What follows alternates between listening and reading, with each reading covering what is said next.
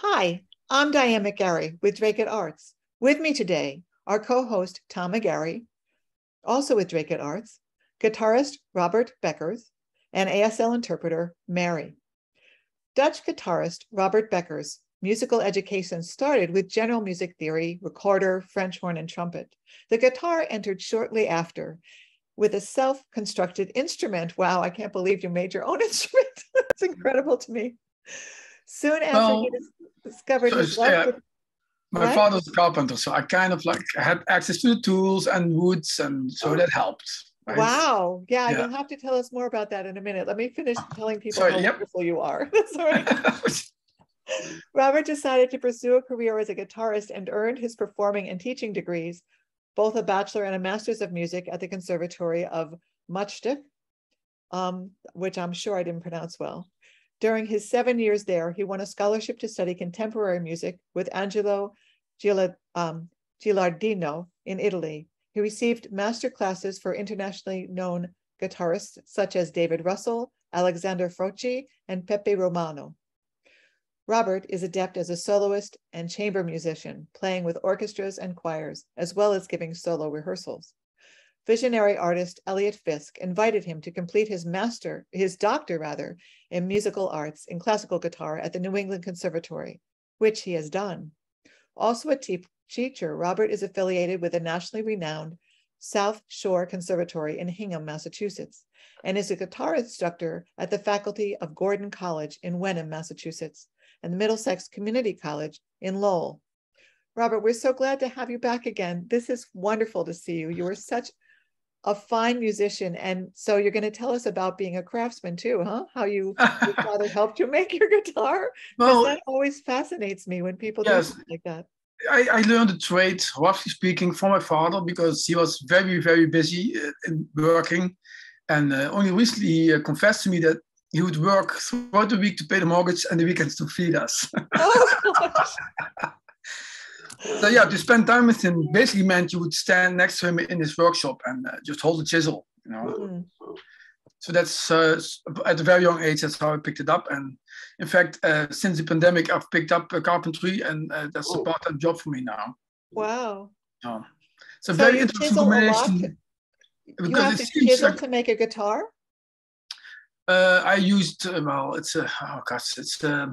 it's a block plane, but it's a special kind that you can use for shaping. I don't know the English word for it. It's basically short bed block plane. Maybe that's the best way to say it.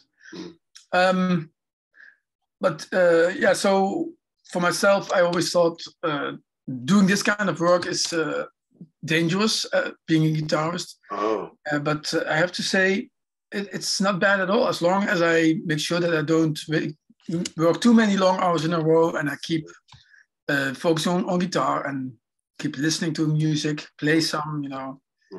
And you can't hurt your fingers while you're playing. No planing your fingers. Oh my God. No, always gloves and always caution. Always. Okay. Yes, absolutely. But that's good for anybody doing carpentry. I think so. I think in general, physical labor is good for everybody. Because, you know, using the body grounds you in the simplistic way of putting it really. Huh. Yeah. I wanted to jump in on Maastricht. That's the way that town is. It's the most southern town of the Netherlands. Oh, nice. And it was Pepe Romero. The Romeros are a guitar family, quite famous. I knew I would mispronounce things. Thank you. I know. I really appreciate it. You're very gracious about it. Oh, so what have you been up to since we last saw you, besides doing some carpentry, fitting in, and, you know, continuing to improve your already wonderful skill and musicianship? Well, I started a program to record all the known fugues that are ever played on the guitar by Bach. Oh, wow. But that's an on-off program, and it's so much work that I just had to step away from it every now and then. So that's on the back burner, basically. And I've been doing some musicals recently and teaching still. Sure. Playing with other people, mostly weddings. I haven't done a lot of real concerts, if you can make the distinction. Yeah, no, but what inspired you to want to do all the Bach music? That's a huge undertaking. Yeah, true. I think maybe in the back of my mind, I wanted to do something profound as a sort of statement. I have been, well, since the beginning of the pandemic, things were getting a little watered down. And so I felt like I have to find something profound, meaningful, and deep. I think there's plenty of guitars playing Bach, by the way. So I will not be by myself, but there's something about Bach that teaches you a lot about yourself too, about your vision and about who you are, how you function as a guitarist and a musician. Yeah. It's remarkable compositions that he wrote. Well, he's not an easy composer. People think he is, but he's not. No, he's not. No. He was in it. I have never heard anybody think that, by the way. I mean, that would be very uninformed to have such an opinion about Bach. Who else? What other composers do you really enjoy? Oh, I like a lot of composers, and since I've been doing a lot of background music and musicals, I've been engaging with a lot of, well, I couldn't say instant music, but really that's what it is. I learn a piece and I play it once, and then that's it. And I only get a few days to do so. And the dynamics of that process are very nice because it makes you feel very productive in comparison to struggling with Bach for half a year and getting nothing finished. Well, it is much more immediate. So you must be an incredible sight reader as well to be able to do that. On my good days, I'm quite all right. But the funny thing, it goes up and down. If I have an off day, if I didn't sleep well, or have some things on my mind, everything goes bad. It's a remarkable thing to see happening to myself. And I know how good I can be. So when those things happen, it's like, what? So you have to just at some point accept that you are not always the same man. Sometimes you're just not as capable. That's very interesting because I was having a discussion with someone the other day about how in the course of my lifetime and yours too, we've been recording things. Yes, recording has gotten to be so incredible and it's a wonderful gift, but everything has to be perfect for the recording. And we forget that live performance isn't perfect. Right? And sometimes people can play very technically perfect, but there's no warmth and there's no emotion. There's no living spirit in the music too. So there's all these dynamics of performing that we kind of take for granted now, you know, listening to CDs or unfortunately having Zoom performances because we can't do these in person anymore. But, you know, there's a difference. There's a dynamic between a live audience and a musician that's very, there's an energy there that's just an amazing thing to have. Yeah, and, absolutely. You know, and we also, we don't expect you to be perfect. We just expect you to touch us. You know, oh, that's very nice. Well, it's, I think there's a temporary aspect to playing live. It has to happen then, and if it happened, it happened. There's no going back, and that brings a certain, a little bit of anxiety with it, maybe a little nervousness sometimes. But everybody knows the stakes are high because the audience knows you could make big mistakes or lose your train of thought. I've seen the greatest having those moments where they have to restart a piece. And yeah, that's a part of the live performance. And on a CD, well, yeah, they could have taken cuts anywhere. I mean, nowadays you can very easily play a piece 3 times and slice in the best moments and make sure that there's no imperfections, which is excellent, of course. I mean, it's very nice to be exposed to that. But besides the fact that it's not always real because it's edited, there's also always a button that you can switch off and you can go back to it later. And so the momentum of live performance is totally lost there. Right. Because you have an arc within a piece.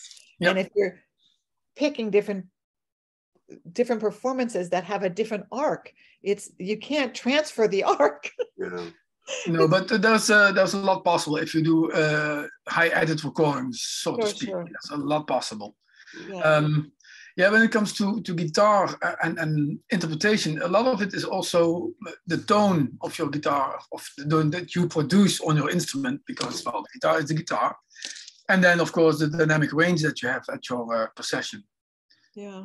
Which I think for the guitar is a big challenge, because it's a difficult instrument to play loud and still have control. Huh. Just that. You don't have any problems with it. I know I can be loud. But there's an intensity and a vitality in your playing. Oh, thank you. That's wonderful to hear. I really, really appreciate that. You're very present with your instrument and with the music. I think as a guitarist yourself, you have a very, very high standard for playing and being musical on the guitar. Diane, as a singer, has high standards, but she's not a technical guitar player. And I don't play any instruments, I don't sing, I just enjoy the music. So you were talking earlier how sometimes in a live performance, there's some small mistakes. And in a way, that's almost part of the charm, the immediacy, that this is a real experience. This is a person, you know, it's a conversation more than just this perfect technical thing. So anyway, thank you. Well, that was actually the word I was looking for, the immediacy of the experience and the interaction. Yeah. Yeah, that's wonderful. Yeah. Yeah, so with regards to performing on Zoom, because that was part of the experience, it was a good thing both of you were there, because you were actually in the audience. Yeah. And our technician was exactly that. He was a technician, so he had his mind focused on the sound quality, if there were any issues with it.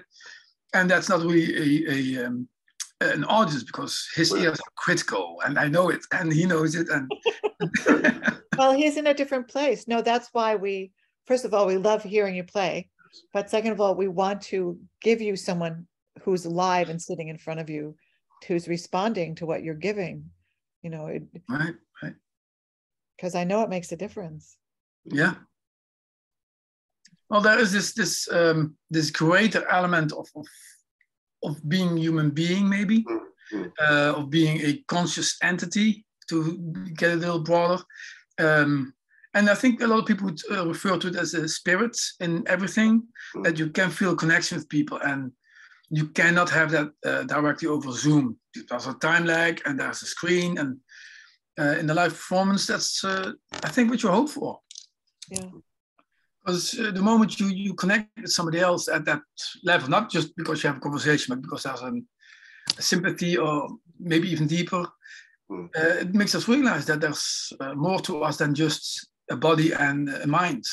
Yeah. If I could say it like that. I must be very cautious with using these words, because I have very little practice with them. But, you're doing fine. Yeah, no, I mean, knowing that there's more than, personally, I am a very spiritual person. So to me, there is more than body and mind. There's this whole soul and spirit going on. And music comes directly from the spheres, right? We talk about that all the time. Yeah, we did, yeah. It's a remarkable thing. And I'm very much involved with mechanics of music, right? I play the guitar, which is mechanical to a high degree. And then, for example, music by Bach is also very mechanical in many ways. But behind all that, or above all that, within all that, right, there's something just, of a higher value. I mean, if you play Bach's music on a computer and you don't do anything with it, just let the computer do it, it's going to be perfect. It's going to be as dull as it can get. Yeah, there's no excitement in it at all. And so what you said was, we need the humanity. Yeah, we need ourself in there. Yeah. That warmth, that color. Yeah. I think so, yeah. And that's an interesting observation, the color that you just said, because when I teach my students, I say that this is the best way to use the mechanics of your finger. But the tone that you're going to produce is also dependent on your whole body, because your shoulder has a certain weight, and that impacts the momentum of your arm, and your fingers have a certain speed, your nails have a certain shape. All these things make a very small nuance. I once observed that there's no two people with the exact same voice. And I don't know if that's true, but I would believe it. And it's the same with the guitar. There's no two people that sound the exact same way. Yeah. Well, because I thought you were going to say there's no two people with the exact same hand, right? And you're using your hand to play that. And as you said, it's not just the hand, it's the arm all the way up to the shoulder, and really the whole body and the presence that you bring in your physicality. Because if you breathe in, just a simple example, and then the shoulder position changes, everything slightly aligns differently. So, and of course, it's not just the hands, it's also the ears, right? Everybody has different listening experiences and different reference points, and that is going to affect their way of projecting something.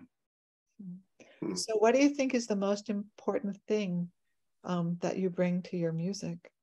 That I bring to my music? Yeah. Oh, I find that a very, oh my gosh. I'm sorry. Is that too big a question? Yeah, I don't know. I mean, I just really try to shape every melody in a way that it's complete and that it brings a certain emotion and an emotional response. And I try to play it as effective as possible so that I can be relaxed. I try to just bring attention and invest my time in it.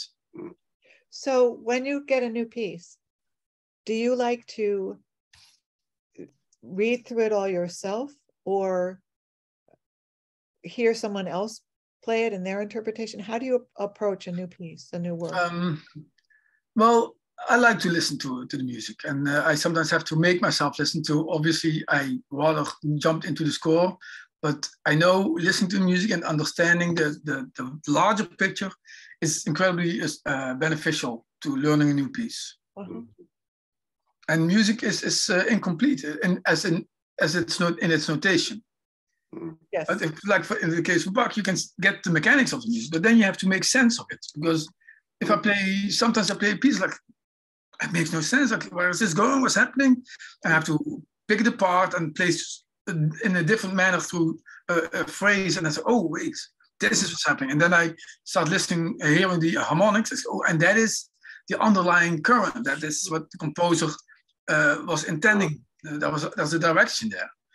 And so if I listen to the piece a few times before I start digging in, I hear these things almost instantaneously. And then I can also hear like, yeah, but that person didn't hear it, and he not presenting it correctly because that piece of information is missing. Yeah, wow. Well, that's also your depth of understanding and your life experience, right? You're bringing all that with you. Yes. Yeah, and I made a real point when I was studying that I understood, master is a big word because I'm not a composer, but I really understood the language of the 18th and 19th century. It's traditional music theory, basically. And I've got a good eye and ear for it. I can see it really quickly, and I can hear it almost instantaneously. Wow. Which helps. Yeah, it shows in your playing. There's a real depth of understanding there. Thank you. No, that's good to hear, because sometimes like I do all these things and I talk to people and people are like, but in general, the music that I hear in daily life that I don't choose myself is just a pop song, and there's nothing wrong with a pop song, of course, but it doesn't have that depth. Yeah. It's much more about the voice and the words that person is singing. Right. And the beat nowadays, of course, very important. Boom, boom, boom, boom. Oh, sorry. Don't do that. Back to the jungle. Oh, it's physical, right? It's a very physical sport, and then my music is much more of the heart and the mind, more holistic. Because the body, as you said earlier, the body is still involved, but in a much different, more complete way. It's interesting. I don't think of it as being intellectual, but you're right. It is. It just. But I didn't use the word intellectual, I believe. Did I? No, I know you didn't. But it is. I know, but it's. Yeah, you said mind and heart, which is a little different. Yeah. I really mean it different too. I mean, if you look at the composers of the day, I mean, Bach was very much involved in honoring God in his music, but also invoking higher sentiments in people, in the listener. And well, when you listen to pop music, there's of course nuances, but let's say as a general tendency, the only response that is invoked is excitement and mostly of the lower primal kind. I'm interested when you're playing really, really well, both technically and musically, as you described before, to get the arc or the flow of the piece. I would guess maybe you feel very relaxed when you're doing all these things at the same time, or do you? Yeah, I can be. Sometimes the music is demanding, and when my fingers are a little out of shape because I didn't play enough, then it's a bit of a struggle. But there's moments that things fly, and it's just that's really amazing when that happens. And of course, you would wish that was always the case. But I also like to just hang out sometimes, have a beer, and the next day usually things don't fly. Okay. There's that human aspect in me. Yeah. Was there anything else you'd like to ask?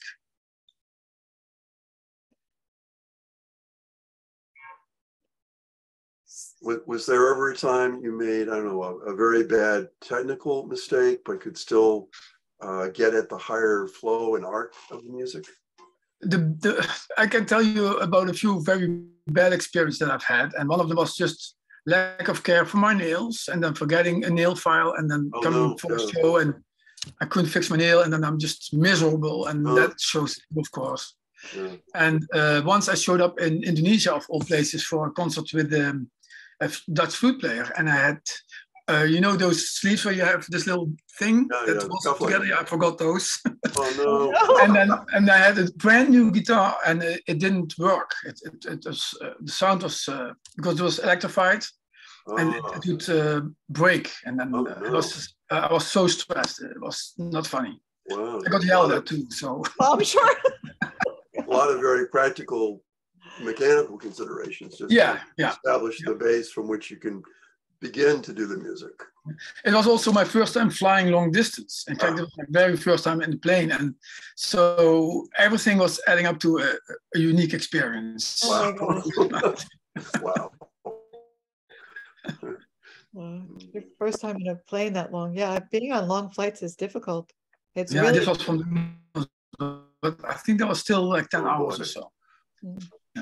And I arrived a day early too, so I had to go to the hotel by myself and just hang out, and the rest of the band came the next day. It was a very strange experience, and there was a time difference, different culture. I mean, Indonesia is it's tropical. It's warm. It has this special sense in the air, and it's noisy. There's traffic everywhere. It's a little bit of insanity mixed in. Just flying on a plane, the air is so dry that affects, you know, at least your head and your breathing or your nasal passages, maybe even your lungs. So that alone could make a big change. So. Yeah. So it's almost everything that I could say was a negative experience in my past has been preparation and being ready in many ways, not just playing the music, but also be ready mentally, physically, and with gear and everything that's part of the whole experience.